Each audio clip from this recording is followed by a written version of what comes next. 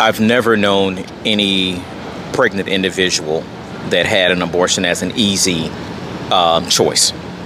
The ones I've known are still going through their own therapy, sometimes their own guilt about it, at the decision they made that was the best for them and their family at that time. If you're going to deceive someone, I think it needs to be done away with totally.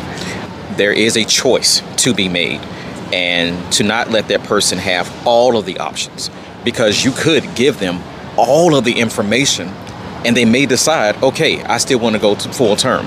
But to deceive them is taking away their right for choice. And that misguidance about being the land of the free, about being a democracy, about people having choice is automatically gone when you don't give someone all of their options, give them all of their choices, and then let them decide. Because you could just tell them up front, I'm here to try and make you go full term, and let the mom go from there.